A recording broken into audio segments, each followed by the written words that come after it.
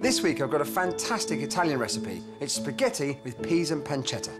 Fry some onion, chilies and garlic with Waitrose pancetta whilst bringing a pan of water to the boil. Add some essential Waitrose spaghetti, but don't overcook it. It needs to still have a bite to it. Make a simple pasta sauce with parmesan, egg yolks and water before adding frozen peas to the pancetta. These peas have been frozen within 2 hours of being picked, which means they really keep their sweetness. Then mix all of the ingredients together.